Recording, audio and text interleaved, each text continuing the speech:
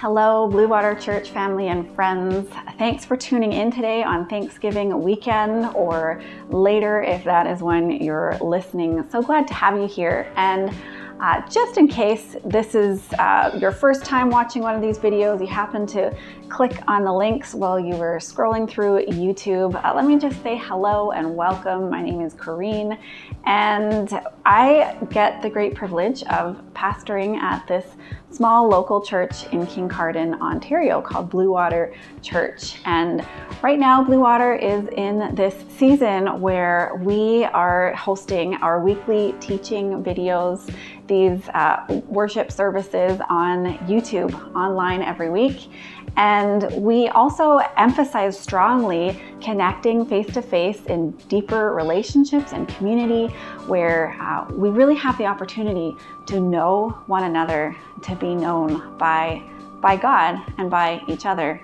And we call these groups moorings. Moorings are small groups that meet throughout the week where we come together to pray, to learn how to follow Jesus and know Jesus together. We also have an opportunity to gather together for a larger event that takes place once a month, and it's called Supper and Stories. And Supper and Stories is very much like it sounds.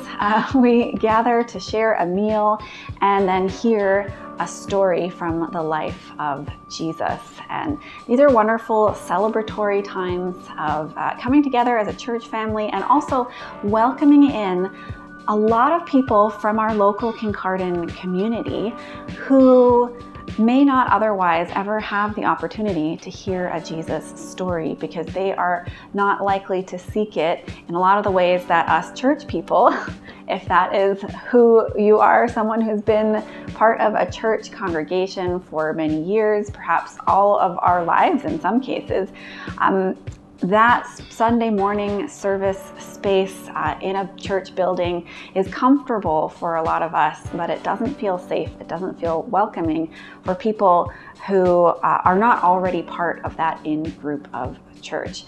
So that is largely why we practice this gathering of Supper and Stories. And the next one is coming up on October 23rd. That's 2 weeks from today. And we meet downtown in our ministry space that we rent, and we've called it The Bridge. So we'll be meeting at The Bridge at 5:30 on October 23rd. And because it's a small space, we have limited seating. We can only squeeze in 45 people. So for this reason, we ask that you sign up ahead of time to reserve your seat and let us know how many people you're bringing with you. You can do that by visiting our website, bluewaterchurch.ca/stories. So if you'd like to join us, and I hope you do, because I think you'll enjoy it, please head to bluewaterchurch.ca/stories just to save your spot well in advance. I think last time I checked, we were already at about the halfway point, and it tends to fill up in the week leading up to Supper and Stories. So hope to see you there. And today we're going to hear a message, a sermon from Paul Kiss. Paul Kiss pastors at New Life Church in Collingwood. New Life is part of our denomination, the Be in Christ Church of Canada. We heard from Paul last week when he introduced to us the topic of being and becoming disciples of Jesus. And for those of us who are following Jesus, or even curious to follow Jesus, interested in what this Jesus character is really like, our heart's desire is to know Jesus, is to know God as he can be known in our lives. And so Paul is going to be sharing today about how we can actually get to know Jesus by following his instructions to us, by following the way of Jesus. This is a very active and applicable and practical way for us to know Jesus in our everyday lives. So we are going to just take a pause to pray, and then I'm going to pass this video right over to Paul so that he can take this time to teach us today. And then after that, I'll say a few more words, and we'll close with a worship song from Nathan. So let's pray. Lord Jesus, thank you so much that Despite all the things that we see happening in the world that are so often troubling, that are challenging, that are painful, even though all these things are true, we acknowledge that you ultimately are Lord. Jesus, you are Lord of creation. You have the final say, and you have not left us alone. You promise never to leave us nor forsake us. You've given us the gift of your Spirit, and you've given us the gift of community of people who are longing to know you and committed to following you. Thank you so much that we get to link arms together, especially through places like moorings, these small groups that meet throughout the week to encounter you, Jesus, and to be drawn together by your Spirit. Thank you for Supper and Stories, that this is a place where people are hearing about you and experiencing your love in real time, for some people, the first time that they've ever really experienced a community like this. Thank you so much that we have so many things to be thankful for, even small things. And that even in the midst of grief and pain, at the end of the day, we can be grateful that you are Lord, that you are who you say you are, and that you are with us and that you're holding us. So we give you our attention. We give you this time. Thank you so much for Paul and this message that he has prepared just for us. In your beautiful name we pray, Jesus. Amen. And here's Paul. Hi, friends. It is good to be with you again. My name is Paul Kiss, and I'm the pastor at New Life Church in Collingwood. We are in week 2 of a series on discipleship. And what I'm going to talk about this morning may seem like it's contradicting what I said last week. Last week, I said that discipleship is about becoming more and more like Jesus, much more than it is about acquiring information about Jesus. And I talked a lot about moving beyond just Bible study and talking about Jesus or learning about Jesus, and much more in walking with Jesus. So today, I'd like to explore with you this idea of what it looks like when we walk with Jesus. And I think one of the most profound things about learning to become more like Jesus is to follow him in his way. And in order to do that, we need to understand what he's calling us to. And for us to do that, of course, we're going to look at the scriptures and invite the Holy Spirit to help us live out the teachings of Jesus. So I want to introduce you to a book, and this is a picture of a man named Mark Scandrette. So I've met Mark in part of my master's program out of Fresno Pacific University, was in San Francisco, and met him there, and then met him also online through various teaching platforms. And he's written a book called Practicing the Way of Jesus, Life Together in the Kingdom of Love. And it's a wonderful, easy read about what it's like to take the teachings of Jesus seriously enough that we begin to live them out. And he writes this about this form of discipleship. He says this: the invitation to follow the way of Jesus doesn't help us cope with the busy lives we have or support our quest for the Canadian dream. He wrote American, I just put in Canadian. But it does offer us a radical alternative to the ways of this world that are making us hurried and weary and tired. So what I hope to do with us for the next little while is explore what it looks like to take Jesus seriously in what he called us to, and that was to follow him and to choose his way. and to walk down the same paths that he walked down. And in so doing, not only are we learning about him, but we are beginning to understand who he is, and we are opening ourselves up to the Spirit that is wanting to reveal more and more the glory of God in us that we looked at last week. We're opening ourselves up more and more to that Spirit working in us the things that Jesus desires. So this morning, today, we want to look at some of the teachings of Jesus at the very end of what is known as the Sermon on the Mount. It's a few chapters of Matthew recording for us some phenomenal teachings of Jesus. And at the end of it, Jesus says this in Matthew 7:24. Anyone who listens to my teaching and follows it is wise, like a person who builds a house on solid rock. It's such a beautiful invitation for us to follow him in his teaching. And he goes on, though the rain comes in torrents and the floodwaters rise and the winds beat against that house, it won't collapse because it is built on bedrock. But anyone who hears my teaching and doesn't obey it is foolish, like a person who builds a house on sand. When the rains and the floods come and the winds beat against that house, it will collapse with a mighty crash. And so here's an invitation from Jesus. After he gives a long discourse, he says, if you want to be wise, then follow my teaching. And we have this wonderful ability to find ways of skirting around some of the things that we don't really want to do. So I've noticed over years of doing this myself and meeting with other Christians, as we read the Bible and we talk about Jesus and we talk about what it means to follow Jesus and how to follow Jesus and various things like that, sometimes we just do things like we stall. We know what we're supposed to do, but we ask questions to clarify things.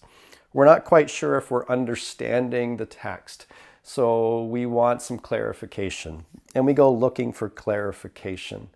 Or we wonder about the literalness of a teaching or something like that. And these are all valid and meaningful, but somehow I think we kind of use that as the get out of jail card or the loophole in the clause that lets us not have to deal with some of the things that we'd really just rather not deal with. And Jesus says, anyone who listens to my teaching and puts it into practice is a very wise person. I think it should be clear to us that Jesus wanted his followers to obey his teachings, to live out the things that he had asked us to do, to follow him down those valleys and paths and roads and around the corners, all the places that he went to that he's inviting us into as well. And so there are teachings of Jesus that we resonate with. They're easy for us, they're simple, and we embrace them and we run with them. And what might be easy for you might not be easy for somebody else, and vice versa. So we tend to gravitate to those ones that are more palatable for us. But there are some really hard teachings of Jesus. And I think one of the hardest things he called us to do is to express our faith in love. And loving the way that Jesus loved people is not an easy thing to do. And I think the biggest thing he asked of us is to love each other, love this world the way that Christ has loved us. And Jesus, when he was with his disciples right before his execution, he got down and he served them and he washed their feet. And then he said this to them, I'm giving you a new command, that you love each other as I have loved you. And it sounds so similar to love each other as you love yourself. But he's actually building on that and saying, I want you to love people the way I am loving you. And he was about to show them the way he would love them, how far he would go, all the way to the cross. And so if we in our discipleship want to become more and more like Jesus, perhaps one of the most profound ways for us to do that, which is staring us right in the face, is to begin to live out the teachings of Jesus. Not just study the teachings of Jesus, not just talk about the teachings of Jesus and how they could be lived out, but to begin together living them out in real and meaningful ways. And they are going to be an outward expression of Christ's love working through you. So I think when it comes to discipleship, that God is far more concerned with how well you love than with how much you know. God is more concerned about how well you love the people He's put into your life than about how much you know about Him or about the Bible or about theology.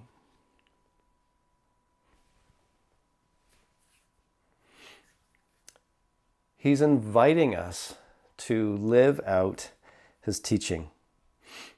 So what happens when you start living out the teachings of Jesus? What begins to change? What begins to be transformed within you? I think something that happens is we realize very quickly, some of them aren't too difficult to do. Others are very difficult. And it's at this point that we have to open ourselves up to the Spirit of Christ that is revealing the glory of Christ in us that Paul wrote about last week in 2 Corinthians chapter 3. We open ourselves up to that Spirit and we invite the Spirit of Christ to begin to work within us and enable us in partnership with Him to live out all these things that Jesus has called us to. And so I think living out the teachings of Jesus is part of the way of becoming like Jesus. Jesus lived a life of love, and He's calling us and He's saying, hey, I want you to come with me down this road. And that's the journey of walking with Him. This is about exploring, understanding Him, knowing Him more and more intimately, because we are taking up the yoke that He promised to give us, which was easy and light. It just requires that we die to ourselves in order to take that on. And so I think one of the best ways to get to know Jesus is actually just to follow Him in His teachings, because He's inviting us into His life by following His way. Have you ever been to a sale, an auction, even a garage sale, and they have a table or many tables that are just spread with all kinds of things, and you just kind of walk around and you're allowed to pick and choose. You know, it might be pick 3 things for $5 or pick 5 things for $25. And you can go on the table and you can pick anything you want. And you look at some things like, yeah, not interested. Ooh, that would be lovely. And so you take that and you take this and you grab this, and soon you've got your little basket full, and you go and you pay and you're happy because you got what you wanted. I think sometimes that's how we approach the scriptures. Particularly when it comes to the teachings of Jesus, we treat His teachings kind of like a pick and choose table. Well, I like this one and this one and this one, but I'm not interested in these, so we'll just leave them on the table. And then we kind of lean into the ones that we either already have or can do ourselves that don't require much effort. And this is the critical moment where I think the Spirit of Christ says, let's try everything on the table. And there are lots of teachings of Jesus that we can live out and embrace when He calls us to follow Him. And there are some teachings of Jesus that are just downright hard. They're difficult. We're not even sure we agree with it. So why would we want to follow him and live it out? Let me give you a few examples. So, and we'll pull these from mostly from the Sermon on the Mount. But this idea of having grace for the unlovable, where Jesus models for us. For example, in Matthew 9, he's invited to a dinner party, and all of the people around Jesus, the religious people, the well-intentioned, Bible-believing people, are really upset with him for hanging out with people that they considered unlovable, that they considered to be scum. You know, the people that are going to influence you in a bad way. And I think Jesus calls us to immerse ourselves with those kind of people, people that we often refer to as the other. And we're invited to love the unlovable. And that's a hard teaching of Jesus to follow. Forgiveness for those who have hurt you. In Matthew 6, in the Lord's Prayer, we're taught how to pray that God would forgive us like we forgive others. And then right after that, Jesus says, if you forgive people, you'll be forgiven. If you fail to forgive people, you will not be forgiven. In Matthew 5, Jesus talks about being reconciled to a person who has something against you. How difficult it is for us to follow him in this kind of teaching, to be reconciled with people that we've become estranged to. And this often happens in congregations. We just avoid people, or we go to another congregation. Or we gossip about them and we talk about them behind their back, maybe even slander them.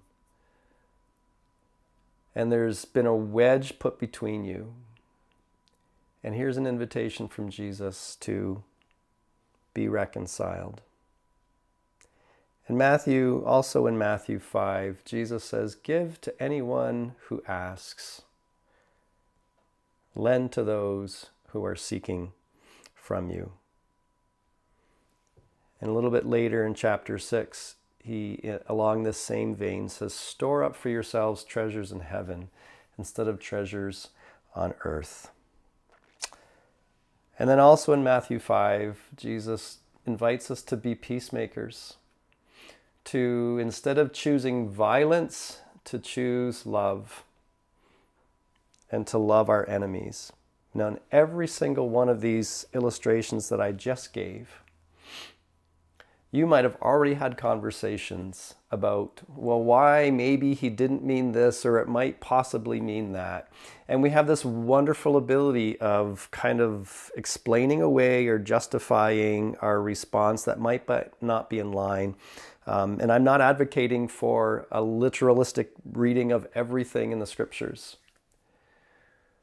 But I do suspect that we play a bit of a game in dismissing some of the teachings of Jesus and finding rationales for why we don't follow it, simply because we don't want to. And again, it's at that moment that the Spirit is wanting to reveal the glory of Christ in us by inviting us to lean into these teachings and to explore them together. So how do you lean into the teachings of Jesus, particularly these ones that are hard? You know, grace for the unlovable, forgiveness for someone who's hurt you, reconciliation to someone who's estranged with you, generosity to those who are in need, and peacemaking over violence. Those are just a few. But how do you lean into those difficult teachings when maybe you're sitting there and saying, I'm not ready to yet? Well, let me suggest a few things to consider. Maybe they're good, maybe they're not. You might have some better ideas, and I'd encourage you to talk about that. Start with what you can do, and then prayerfully move on from there. So what can you embrace? What can you lean into in the teachings of Jesus that you can begin to regularly make a part of your life so that you're following him in his way? And as you begin to work on those and they begin to become a part of your life, then prayerfully ask him to show you what's next. And let the Spirit of Christ lead you into how you're going to follow Jesus in what he's asking you to follow. So start with what you can do and work from there. don't do it alone. Faith is meant to be lived in community. And this is what I was talking about last week when I said we'll talk more about this, is discipleship is meant to take place in community, not by yourself. So while your personal Bible study and prayer life might be great, let me encourage you to lean into the community of faith to which you belong as a huge part of how you will follow Jesus and his teachings. And that means you're going to have to be honest about where you're at and about where you hope to be. And that also means you're going to have to confess when you're not doing so well. And this is where the rubber hits the road. You're going to have to talk about your failures. And another word that we use for that is you're going to have to talk about your sin. But what a beautiful community who's able to do that and still love each other and accept each other. So start with what you can do. Don't do it alone. Do it together. Celebrate your success. And then give thanks to God for partnering with you and working in your life, for transforming you as you obediently say yes to what he's asking you to do. And then finally, just be gracious with failure. You're not going to always get it right. And that's going to be your whole life of just learning how to be gracious towards yourself and towards others when failure happens. And if it happens, try again, repeat steps 1 to 3. You know, when the Apostle Paul was writing to a group of Christians in a province known as Galatia, the letter in our Bible is called the letter of Galatians. He was really helping them move out of this kind of bounded way of thinking about certain behavior and parameters based on very narrowly defined understanding of Scripture. And it was very much about the having the right answers, having the right behavior, which we tend to still do a lot today. And Paul said, listen, if you're going to get caught up in that stuff, it's only leading you back into slavery. He said in chapter 5, verse 6, he said, what is really important is that faith expresses itself in love. And when you are taking up the teachings of Jesus and beginning to lean into those teachings and getting to know Jesus more and more because you're following his way, then you are allowing your faith to be expressed in love. And whenever you're doing that, it shows. So I don't know, we have to be careful that we're not looking for just, outward appearances to say, oh, that person's following Jesus because they're doing all the right things and ticking off all the right boxes. But Jesus did also say in his teaching, you know a tree by its fruit.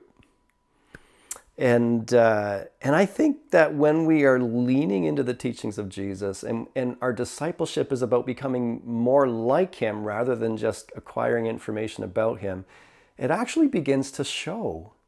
So what are some of the signs that you are becoming more and more like Jesus because you're embracing his teaching? Well, I think first of all is what Paul writes at the end of Galatians is that the fruit of the Spirit, Galatians 5:22, just is more characteristic of your life. When people see you, they see things like, faith, joy, peace, patience, kindness, gentleness. I can't remember all of them. But those are becoming more and more evident in your life. So the fruit of the Spirit is blossoming and showing up all throughout your life. I think the evidence or a sign that you're becoming more like Jesus is that your life is becoming more about others than it is about you. And maybe these are subtle and hard to quantify, but I think a person who is genuinely becoming more like Jesus is other-oriented, outward-focused, and far less concerned about themselves and getting what they want or what they need. In fact, your attitude to others is much more open. When I say others, I mean people that think differently than us, that behave differently than us, that act differently than us. And anybody who's like that, we tend to other them. We kind of put them out there as those kind of people, and we tend not to associate with them. But when you are leaning into the teachings of Jesus and getting to know him and becoming more like him, then your life is actually more about others than it is about yourself. I think you just find yourself talking to God a lot throughout your day. And these might be really simplistic, certainly not exhaustive. But you just find yourself having a conversation with God throughout your day, in your mind, out loud, just constantly dialoguing with him in very intimate first-person language. I think another sign that you're becoming more like Jesus is that you are less interested in convincing others on what to believe than you are with inviting them on a journey with Jesus. And let me flip that around. When you're becoming more like Jesus because you're leaning into his teachings, you're so much more interested in inviting people on a journey with Jesus than merely trying to convince them what you think they're supposed to believe.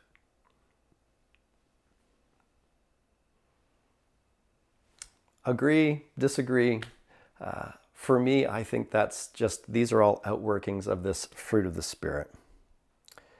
And one more thing I'll throw out there, that when you're becoming more like Jesus, you are less and less afraid of God. I meet so many brothers and sisters who have this profound fear of God and of judgment when they have the Spirit of Christ in them. And the Apostle John wrote a letter.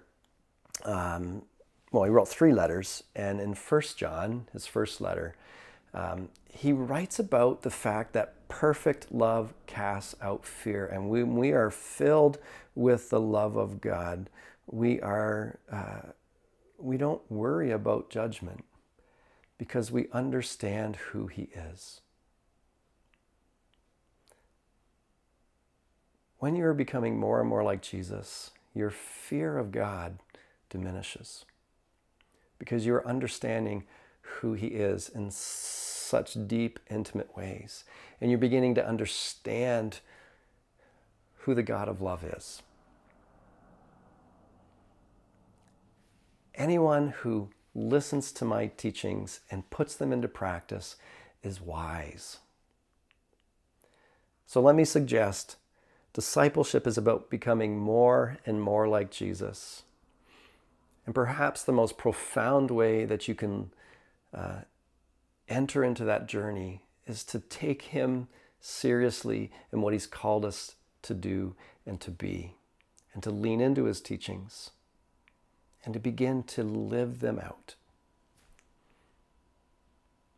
and become more and more and more and more and more like him. Well, those are some of the thoughts that I have. And I hope that they are, again, inspiring for you, that they're encouraging, that they're challenging some of your thinking, that they're raising questions, and that you will wrestle with some of what I've said and not agree with me on everything, but that's okay if it leads you into embracing Jesus more, both personally and as a community, then we celebrate that together. Thanks for the opportunity to share with you, and grace and peace to each of you in the name of Christ our Lord. Amen. Thank you so much, Paul, for sharing another very helpful and practical message with us this week. And I don't know about you as you were listening, but certainly when Paul was listing some of those teachings from Jesus, he acknowledged that some things are really easy for us to embrace, while those very same things might be a challenge for another person, because our discipleship journey, our relationship with Jesus, our process of aligning ourselves in our thinking and in our hearts with the ways of Jesus looks very different for each one of us.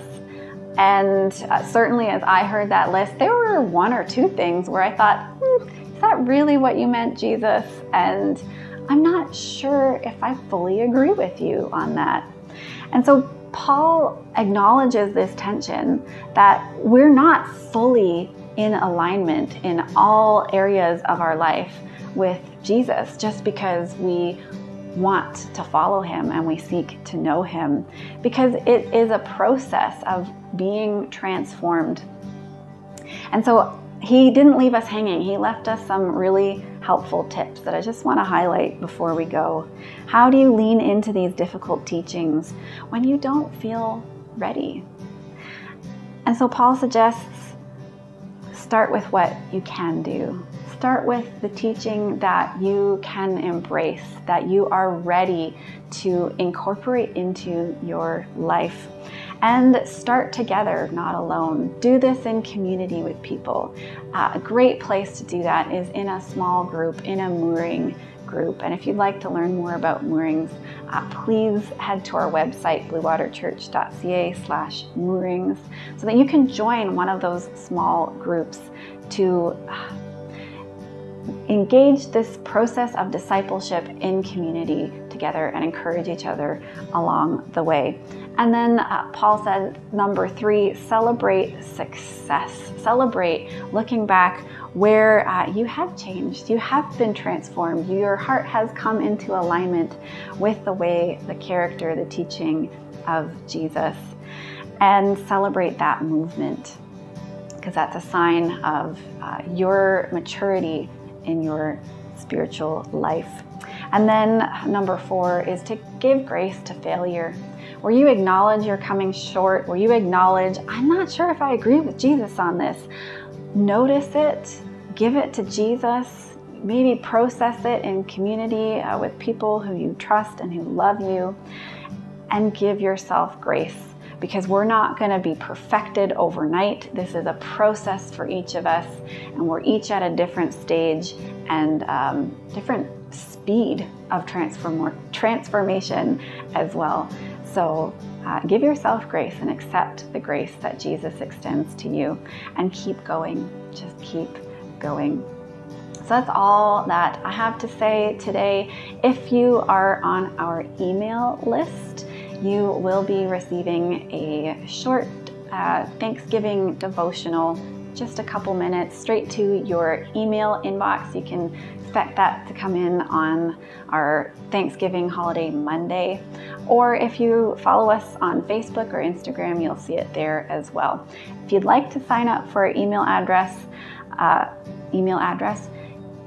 list, that is the best way to stay in touch, to hear all of the things that Bluewater is up to in all of our many facets and areas of ministry and church life. So you can sign up for that email list at bluewaterchurch.ca and scroll to the bottom of any page, and there's a button there to sign up for our email list. So you will always be part of the loop and know what's going on, where we've been, and what's coming next at Bluewater Church. So as we close with this final worship song from Nathan, thank you so much to Nathan, who's put in a lot of work to create these worship videos that we can keep on enjoying. Let's just close with this by whatever state we're in right now, whether full of joy and holiday spirit, or grieving or sad or feeling listless or quiet. Jesus knows where you are, and I ask, Lord, that you would meet each one in a personal way as we listen to this song now. Amen. See you next time.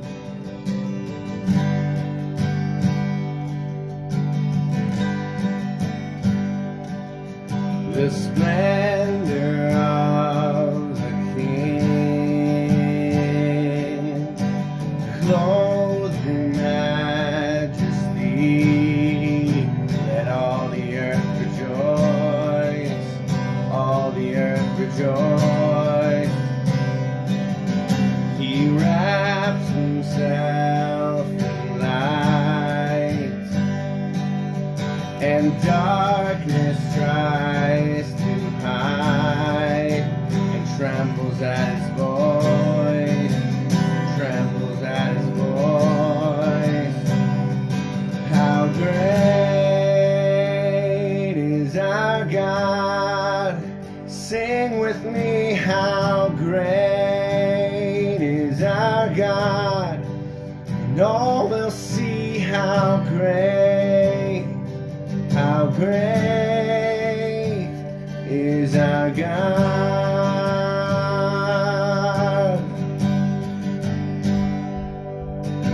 Age to age he stands, and time is in his hands, beginning and the end, beginning and the end. The Godhead three in one, Father, Spirit, Son, the Lion and Lamb, Lion and Lamb. How great is our God? Sing with me, how great is our God? And all will see how great is our God.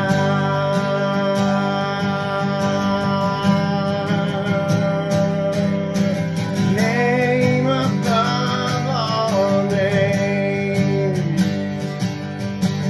worthy of all praise.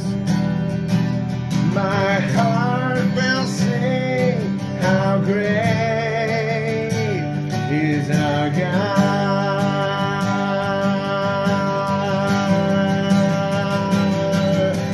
Name above all names, you are worthy of all praise. My heart will sing, how great is our God.